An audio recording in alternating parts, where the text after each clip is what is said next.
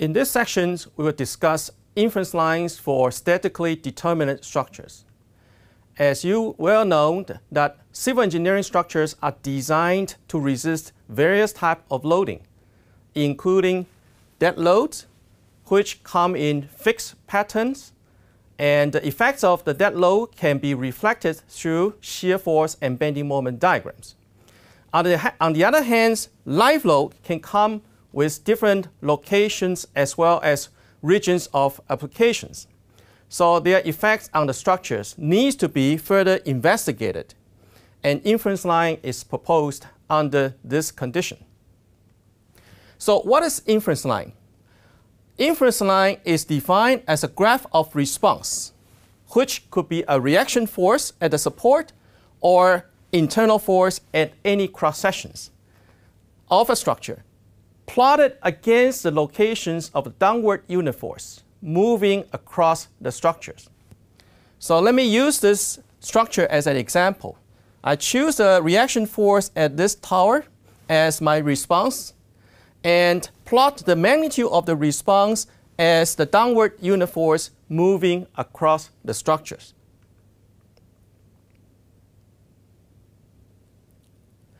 So this graphical representation is the inference line for the response at the left tower.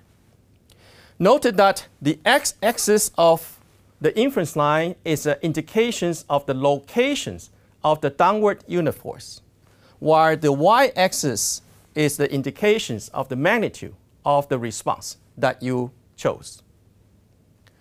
Next, I'm going to show you three methods to help you construct inference line. They are point-by-point calculations, inference line equations, and the last is graphical approach called Mueller-Breslau principle. First is a point-by-point calculations. Now this approach basically is summations of equilibrium calculations. So you just follow the definitions of the inference line and then move the downward unit force from one location to another.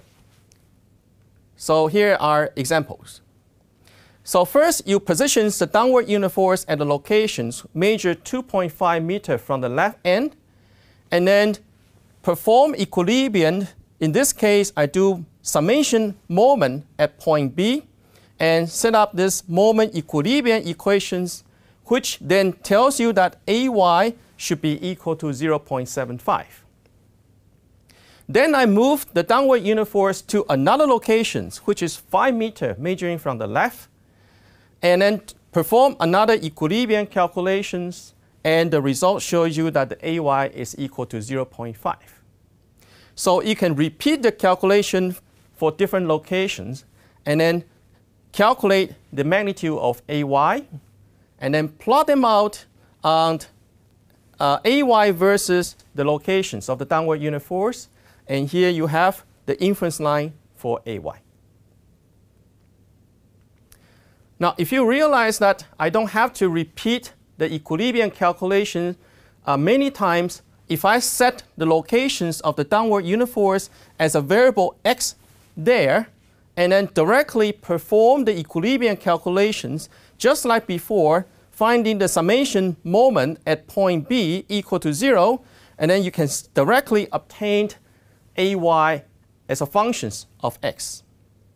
So the results show you that AY is equal to 1 minus 1 over 10x, and graphically is exactly the same as what you obtained before.